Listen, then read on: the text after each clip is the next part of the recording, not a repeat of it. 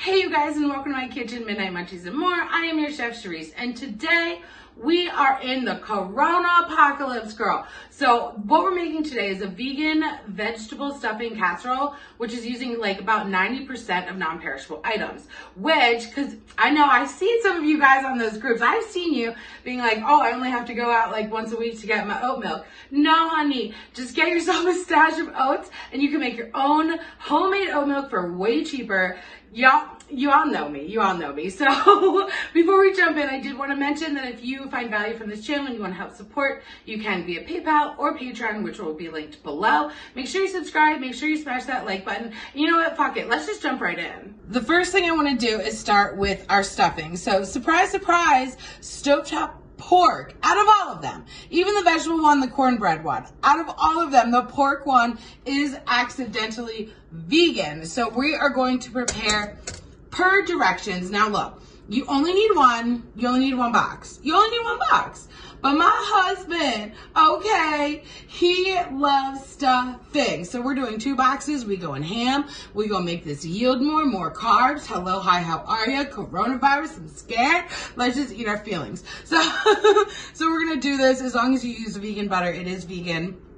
And we're gonna get this going. If you've seen my channel before, girl, you know I am obsessed with an onion gravy. So it's kind of like a cream of onion soup instead of a cream of mushroom soup. So if you like mushrooms, you can certainly do mushrooms instead of onions, but I don't like mushrooms.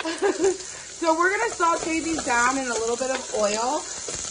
We took the onions out of this pot, but we have that nice char going on, so we're still gonna use that because that's gonna add extra flavor to our gravy.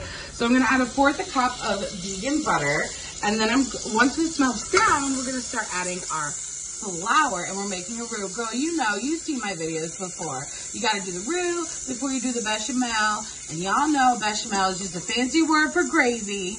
Now we're gonna add our 1/4 cup of flour.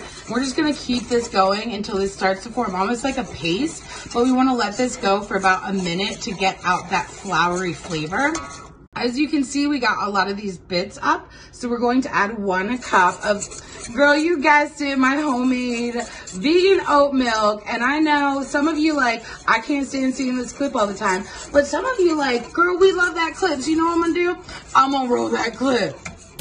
Get a pick, show me where to go. For me, squish, chick a back, no doubt that I dig.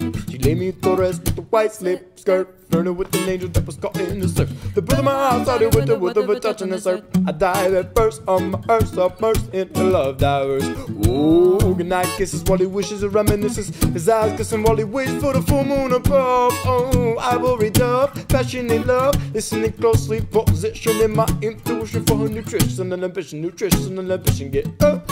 Like when you rise in the morning, rub your eyes in the morning through the skies in the morning, get up.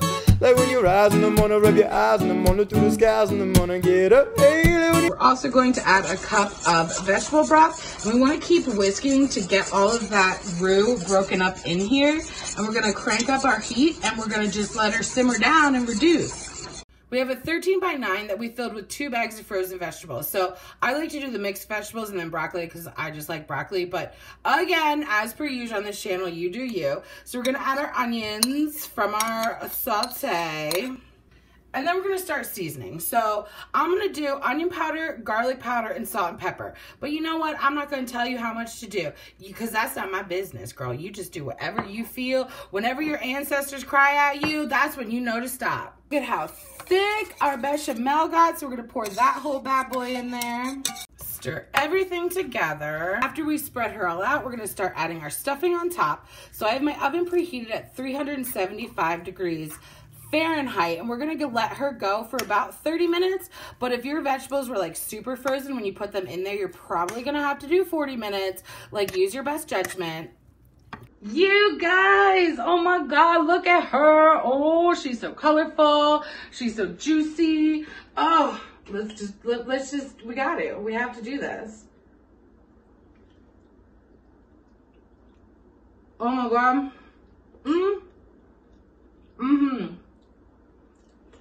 Oh my God.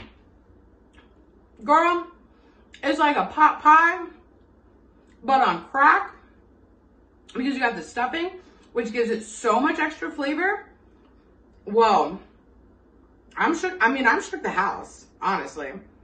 If you don't make this, I don't know what you're doing in life. I'm just gonna tell you that right now. Let me show you again. Look at her. Look at that. Oh, it really hits the comfort food spot that you need in this craziness going on, which makes sure you wash your hands. Like, don't fuck around. Wash your hands. Don't freak out, but wash your hands. You know what I'm saying? Full written recipe, as per usual, will be linked below. MidnightMunchiesandMore.com. Make sure you share with your friends. I love you guys so much, and I'll catch you next time. Oh, good night kisses while he wishes and reminisces. His eyes kissing while he waits for the full moon above. Oh, ivory dove, passionate love. Listening closely, positioning my intuition for her nutrition and ambition. Nutrition and ambition, get up. Like when you rise in the morning, rub your eyes in the morning through the skies in the morning, get up. Like when you rise in the morning, rub your eyes in the morning through the skies in the morning, get up.